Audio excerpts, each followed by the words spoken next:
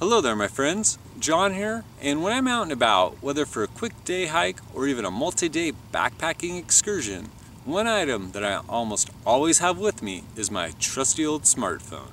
And no, it's not for sitting around playing on Facebook or making calls from the top of a mountain when I'm supposed to be enjoying the wilderness. It's actually for the use of the camera. I love taking those shots that we get to see when we're out in these beautiful locations, those once-in-a-lifetime shots, just to preserve the memories. Now, one of the problems I've ran into is that I'll take said shot, get it home, only to find that it's all blurry or out of focus, and it's just really disappointing because there's no getting that moment back.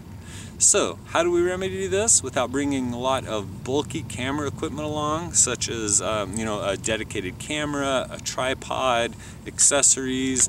Those things can all get rather heavy. Now, we can actually use items that we already have with us to do this. Of course, we'll need our cell phone along with our trekking pole.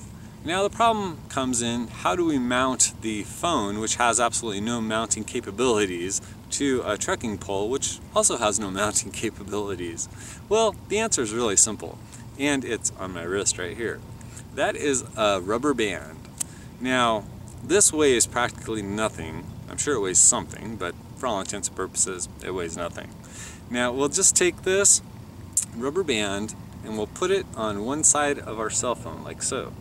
We'll take our trekking pole and on the back side, center that phone, wrap the rubber band around, and attach that in place, just like so.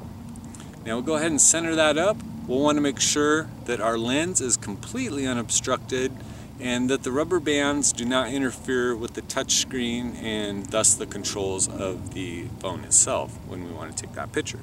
Next, we'll just go ahead and firmly slide in place our trekking pole into the ground. And as you can see, we have a nice level surface.